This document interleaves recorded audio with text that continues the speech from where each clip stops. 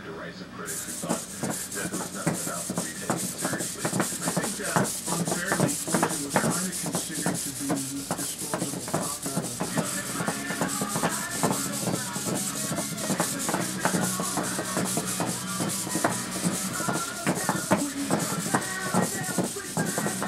Characteristically, Poison came out fighting.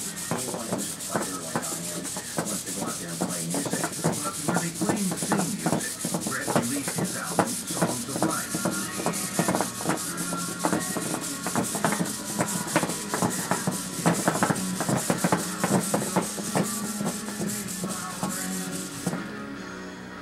While Ricky stuck to his glam rock theme with Glitter for Your Soul.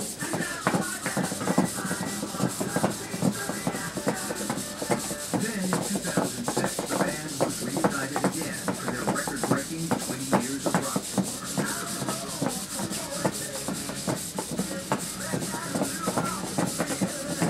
You always hope that when you get to do that reunion after a couple years of being down, you really hope it's successful. And I wasn't surprised as much as I was thankful too that the accompanying album, After the Poison, charted at number 17, with first week sales of over 39,000. This American band was back in the top 20 album charts for the first time in 13 years. I think the thing about Poison is totally cheesy, but the quality trees. Everyone remembers the choruses, everybody knows the lyrics.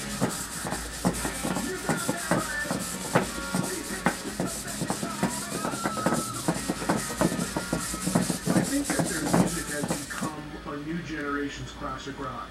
You might not want to admit to yourself that you have a bad habit, but that doesn't mean you don't have one. And Poison are definitely one of those guilty pleasures for everybody.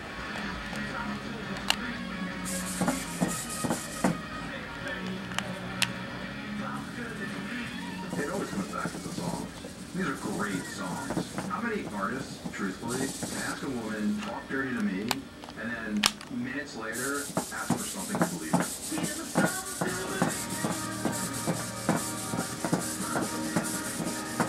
But that pleasure was marred when old sparring partners Bobby and Brett came to blows in Atlanta. It was the band's worst bust-up since the 1991 MTV Awards. It's a band that's had a notorious history of infighting and issues, so the fact that they made it 20 years is pretty remarkable. It's just a typical fight. But I mean, I think that's healthy. It's like brothers, I mean, they get the fist fights on stage, they embarrass themselves. There's something really endearing about that. It means they still care. It means that they're still kind of the youths that we knew back in the 80s. Only in the world of Poison could that happen, and a celebration ending the fight. Draw this feeds into the myth of the band. The Poison bad boy myth was further enhanced when CeCe DeVille, fresh out of rehab, appeared in VH1's Surreal Life. Look what the cat dragged in. Oh, God. He got the memo. What's your name? He's with us.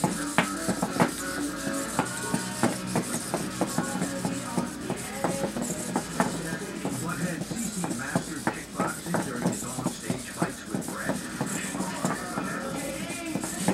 Anticipate where the next one's going, especially when your eyes are closed and you're like a little baby girl. Then in February 2007, Bret Michaels' reputation as a free-loving party animal got him his very own reality series, Rock of Love. I'm turned on. I don't know what that's about.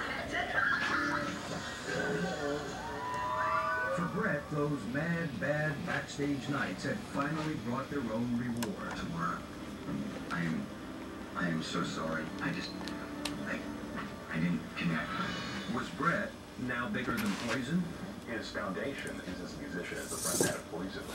But really, I think he's actually emerged as a winning personality as well, and I think that's what's actually going to replace his musical career. Now, see, here's the thing.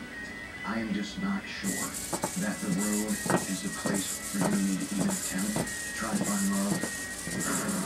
Women have always loved Bret, and I think a lot of it has to do with that kind of classic, bad boy, I could make good sensibility that he seems to give off. He has a terrific personality as well.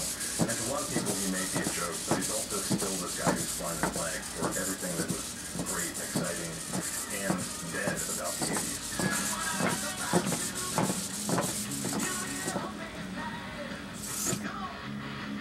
I think he really is a source mental infidelity